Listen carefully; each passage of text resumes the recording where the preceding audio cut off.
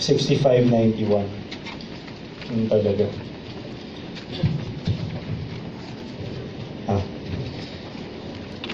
Mag-start tayo class sa isang bagay na alam na natin. Number 1, alam natin ang cash ay current asset. And number 2, pangilang item to sa current assets natin? Pinakauna. What's the reason? It is the most liquid. So whether you're presenting a current and non-current presentation or in the order of liquidity, the first asset will always be cash. Okay?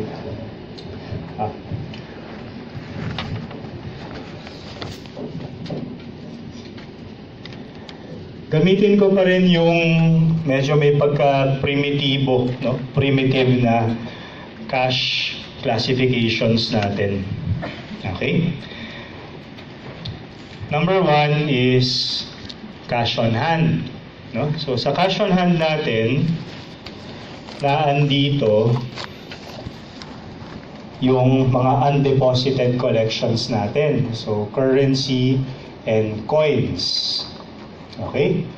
Number 2, yung mga negotiable instruments na also undeposited. So pareho itong dalawang to. Undeposited currency and coins at saka undeposited checks and money orders. Okay? Kaya lang ito may qualification. Okay? Pag may nasama class na record mo, nag-debit ka ng cash and then credit accounts receivable. Okay? And ito na class yung deposit in transits mo, Okay? Mamaya, I'll get back to that, Kasi hindi kailangan physically na deposit para maging deposit in transit, Once you make a collection, meron tayong tinatawag na impress system na lahat ng collections mo diretso for deposit. Tama ba yun, guys? So, yun yung first part, ng impress system. Okay? So ngayon, itong collection na to ng check, pag number 1, PDC yan, o kaya naman number 2, stale na, or defective, lalo na ngayon, very strict, kasi dapat 1 day, yung BSP class wants a 1 day clearing. Okay, pag early syempre pag late clearing, the following day na yan. Okay, kaya kailangan class, walang imperfection na yung mga checks natin ngayon, pati tupi nga, sinisita na. Okay? So, i-reverse mo yung entry mo. So, debit accounts receivable, credit, cash. Okay? So, please take note, if a collection of a check has been recorded, but it is post-dated, it is stale, it is more than 6 months, or it is defective, you reverse the entry for the collection. Okay? And finally, class, pag sinabi natin fund, merong restriction. Pagka fund ito na on hand, yung mga maliliit lang, PCF at saka change fund, mga panukli. Yung mga malalaking funds, for payroll, for dividends, for taxes, dito papasok yan. So number 2, you have cash in bank. Yan. Cash in bank natin, class, pagka unrestricted, walang problema. Okay, so nandiyan class current account at saka savings account. So take note, hindi ko sinasama class yung time deposit, hindi ko sinasama yung certificate of deposit. Mamaya yon, cash equivalent to mga items na to. Okay? But once again, parang ito, yung mga collections mo in the form of checks, ito class, this one in particular, okay, baliktad naman. Kung tayo naman yung nag-issue ng PDC, nag-debit ka ng accounts payable, tas credit cash, okay, so again, in the form of a post-dated check, or the check is not delivered. Okay, anong naging treatment class? Addition or deduction? Deduction. So, we have to reverse this. It will now become an addition. Understated yung unrestricted current account mo. Do you follow everyone? Yes or no? Okay. So be careful dito sa dalawa, yung checks, no, that have not yet been deposited. And number 2, okay, yung unrestricted current account mo, kasi baka may nabawas, dapat ibalik. Nasusundan, my friends? Okay. Lastly, ito yung mga mas malalaki, mas malalaki na fund natin. So may restriction. Unrestricted, pag restricted, fund na naman yon. Okay? So part pa rin ng cash natin kapag ka for current use. Okay? And for a current liability. Ayan. Kaya for example, parang problem number 3 yata yan, no? May bonds payable dyan na due ng 2020 at may bond sinking fund na nakaset aside for this bond payable that will be maturing, kasama na sa cash yung bond sinking fund. Okay? Ang problema mo, class, no, yung mga plant expansion fund. Okay, kasi non-current asset yung PPE. Kaya never magiging current asset itong mga fund na to. You follow, guys? Yes or no? Isa pa, no? Contingency fund. Ayan, hindi naman yan for current use. No? Mga current use natin, no? Petty cash fund, okay? Tax fund, dividend fund. Okay, yung mga yon, part ng cash and therefore part ng current assets. Okay? Now, pakipuntahan naman, class, yung next part kasi iba to, Ang cash natin, nakikita nyo, no? Ano yung mga examples natin ng cash? Ayan, legal tender, negotiable instruments, bank deposits. Okay? Pagka cash equivalent, okay, sulat nyo, class, pero alam nyo na naman to.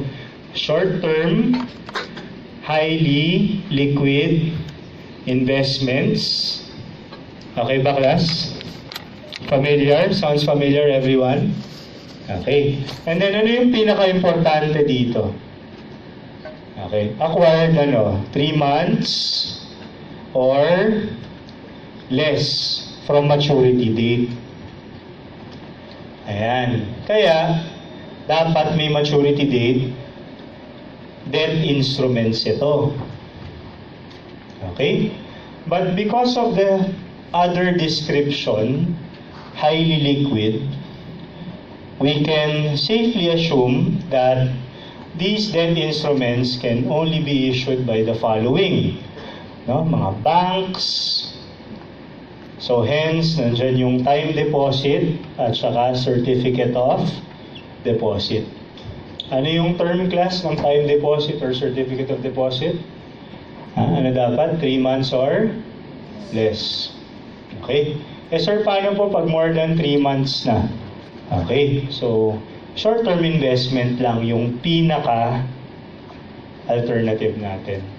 Paano pagka more than 1 year na? Long-term investment. Okay? Sir, pwedeng i-pre-terminate. Nevertheless, okay, you always have to be liquid if you are a business. Okay? Hindi pwedeng you're going to think twice if you terminate mo yung time deposit or not. Okay? So either ano siya, 3 months or less. Ano yung pinaka-optimal na classification ng time deposit or certificate of deposit? Cash equivalent. Okay? So from the time of acquisition pa, yung original term ng dalawan to. Okay? Next, class, yung government na bonds. Ayan. So dito, class, nagkakaroon ng kailangan ng bigger na understanding. Kasi yung Bureau of Treasury, pagka 3 months, hanggang 1 year, ang tawag nila Treasury Bill. Okay? Pag more than 1 year, hanggang maximum ng 5, I hesitate, kasi paiba-iba, sometimes pwedeng 3, pwedeng 5. Yun yung tinatawag, class, na treasury bonds. Ayan. Tapos, pagka at least 5 years na, yun yung treasury notes na tinatawag. Kaya ito class yung reason na pagka treasury bill tapos silent, cash equivalent yung treatment natin. Nasusundan class, na-experience na ba yun? Silent yung problem, treasury bill, cash equivalent? Yes or no? Diba? So hindi ko na isusulat sa board kung ano yung mga pinagsasabi ko ng mga terms. Ha? Basta itong dalawan to, palaging long term ito. Okay? Palaging long term ito. Ito, may short term nito. No? 3 months hanggang 1 year. Okay? And lastly, yung mga corporations na AAA or AA yung rating. No? So this is a credit rating. No? Okay? Hindi sila nagde-default. Yun nga yung ibig sabihin class ng highly liquid. Okay? Sila lang ang pwede mag-issue ng tinatawag na commercial paper. Ang commercial paper, 90 days ang shortest, ang pinakamahaba, 270. Kaya part ito class ng working capital management ninyo sa MS. Kasi short-term na obligation to. Okay. Now, itong dalawa na malapit na mag-mature at saka itong commercial paper, ito ay tinetrade sa tinatawag na money market. Ayan. Kaya pagka ginamit yung term na money market placement or money market instrument, sounds familiar everyone? Yes or no? Sila rin yun. Okay, kaya cash equivalent yan. Okay, so ulitin ko ha. Itong dalawa, treasury bill at saka commercial paper, pag silent, cash equivalent. Okay, tapos ito rin, dahil silang dalawa rin to, o kaya naman itong dalawa na malapit na mag-mature, kaya ano to? Money market placement is also a cash equivalent. You follow guys? Okay. Now, I think last week meron na naman kayong ganitong sinagutan. Ang overdraft, no? Ito yung mga special items natin. Ang overdraft class, pagka silent, ang ibig sabihin nun, it is other bank. Diba? Kaya, current liability. Okay? The only exception is if the overdraft is in the same bank. Pagka ganito, anong gagawin natin? Okay, i-neto or i-offset. Correct ba everyone? Okay. Ito na, yung pinaka-sensitive na item. Pakisulat naman class, compensating balance agreement. Compensating balance agreement. Can you write this down? Lagay nyo, 2 types. 2 types.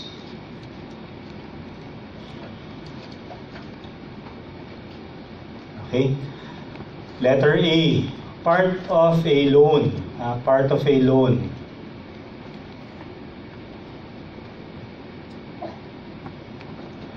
To secure the lender slash bank. To secure the lender slash bank interest and principal payments.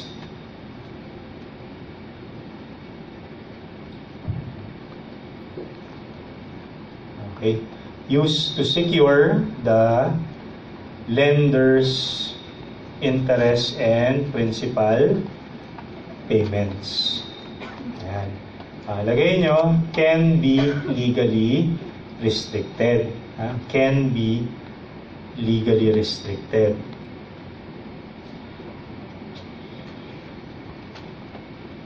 Okay? But ito class yung kailangan nyo tandaan, no?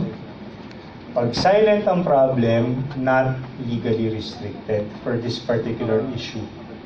Although common sense will dictate. Okay? Naiintindihan nyo ba class yung sinulat ninyo? Para saan itong value na to?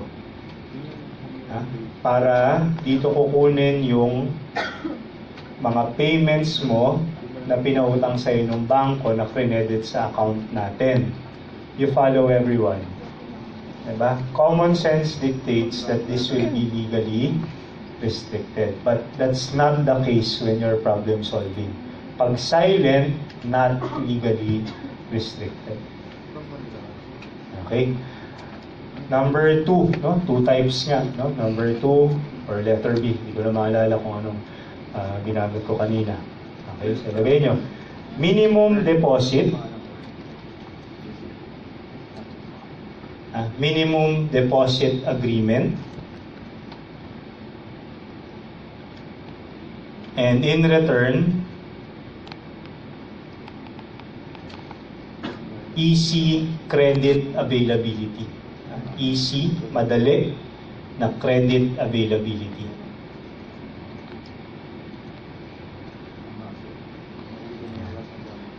And sulat nila lang class, never legally restricted. Never legally restricted. So hindi pwede yan. Pera mo yan. Yung kanina pera na pinautang sa'yo, pwedeng lagyan ng restriction. Ito, hindi pwede.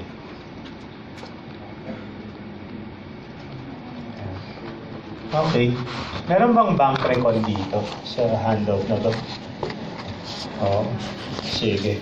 Sabihin ko kay Sir Raymond na hindi ko nagawa yung bank record. Okay, sige. Class, tingnan mo yung number 1. Given yung checkbook balance, tapos given yung bank statement balance, no? Okay. Meron bang reconciling item? Wala. So, pag walang reconciling item, class, ibig sabihin nun, tama yung book balance. Kasi, yung deposits in transit at saka yung outstanding checks, hindi pa nare-record ng bank. Okay? So therefore, wala tayong bank reconciling items, pero definitely, wala tayong book reconciling items, pero definitely merong bank reconciling items. So you start class, no? Check mo yung 5 million. And kayo nang bahala class mag-journalize. Nandito naman sa board itong dalawang to, no? Ito. Okay, at saka ito, na i-reverse mo. Okay, kagaya ng class, ano yung 1 million dyan? It will fall under what category?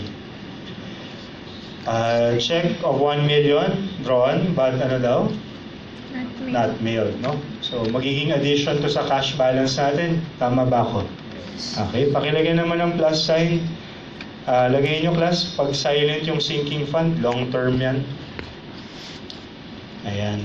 May possibility na maging cash equivalent. Treasury bill ba? 3 months? Sakto, no? Time deposit. 1 month na lang, no? Diba? 1 month. Pero hindi importante yung balance sheet date na time. Anong importante? Time of acquisition or yung original term. So, lagay nyo class, short-term investment yung time deposit. Walang natawa sa 1 month. Ako lang. Ibig sabihin, hindi kayo mapanglait ng mga tao. No? I like you. No? Ayan. Number 1 class, boy. Ayan. Sige, eto. Jo-journalize ko itong 500,000 na to. Sige, paki-figure out muna yung number 2.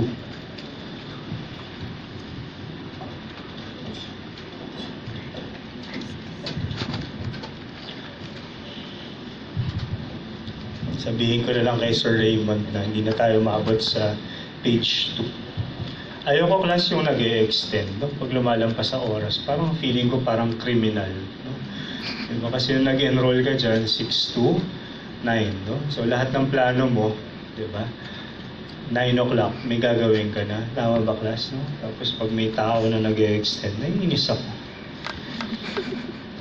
Wala akong pinapangalanan, ha? No? Pag inumpisa mo kasi yung second page, lalampas tayo ng 9 o'clock.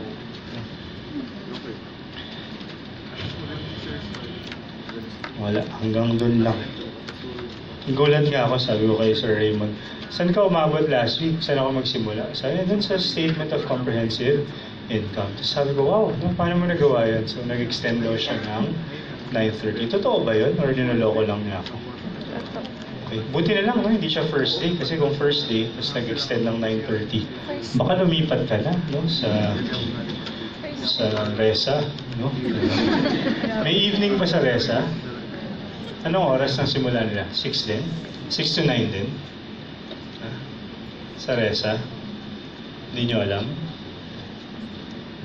Anyway, alam ko weekend nila mas maaga no, sa atin. Tayo kasi 8 to 6 sila yata, 7 ba? 7:30. Parang ganun. Okay, number 2 class. Cash in bank, 5 million. Pero nakita nyo, no? May compensating balance. And ako naman nakakapansin, mas madilim, no? Na anong sinabi? It is legally, okay, restricted. So, balikan mo class, anong klaseng loan? Short term ba or long term? Okay, short term. Sige, pakisulat naman class, isa lang entradahan ko dito. Or yung dalawa na pala, yung kasunod. Pakidebit naman, short term investment. Kasama pa rin sa current assets, tapos credit cash. Ayan, 500,000. And then yung next item, nag-issue tayo ng post-dated check, no? Paki-check naman. Debit cash and then credit, accounts payable. Ayan, 1 million. Yun lang. So, ang cash in bank mo magiging 5.5. Yung PCF ba, na-reimburse daw lahat? Okay. So, plus 50. O, yan, no? Silent. Money market placements in the form of, commercial paper. Okay. And saving deposit na unrestricted, no? Boy, 7,850. Yan. Okay. Last one, class, number 3.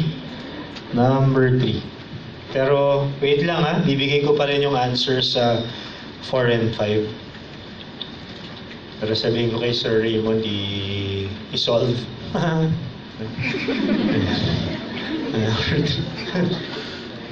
Wala naman, wala ka naman i-solve dito. Kaya nga, ngayon pa lang, gumawa na kayo ng listahan ng mga topic na mahirap. Parang today, baka sabihin nyo masyado mataas yung expectation nyo sa inyo, but I think, kumuha ka lang ng kopya ng Prac 1 ba? Yung libro pa rin ni Atty. Balix.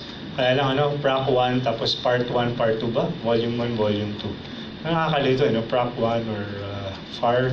Basta, litong-lito na ako, class, sa bagong program ng accounting, lalo na sa K+12 na to, kalokohan.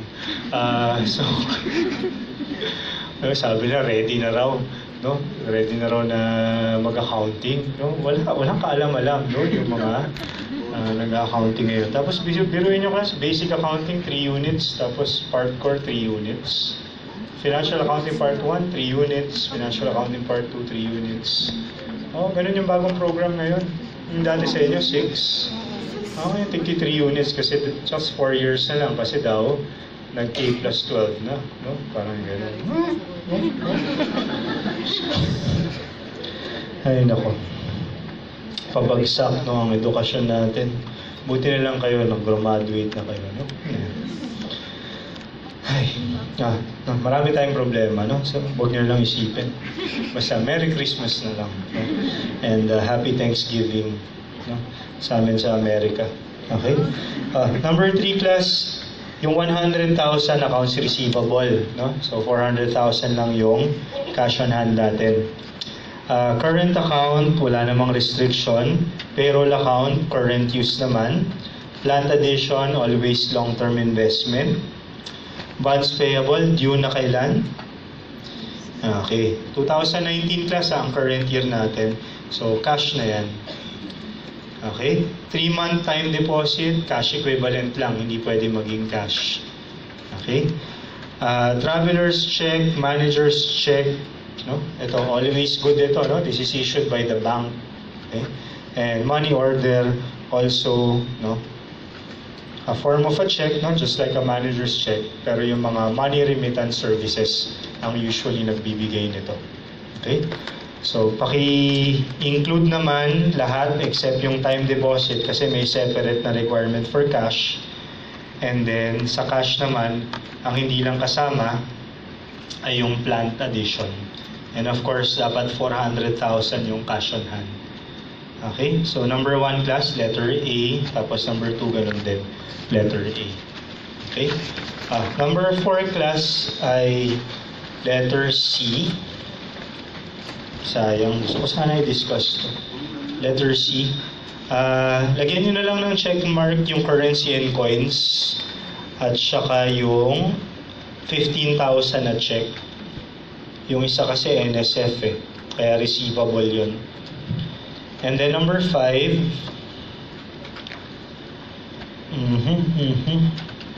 ano itong gagawin nyo? Book to bank, no? Kasi ang gamit lang per book, tas requirement yung number 2, unadjusted balance per bank, tama? Okay, sige.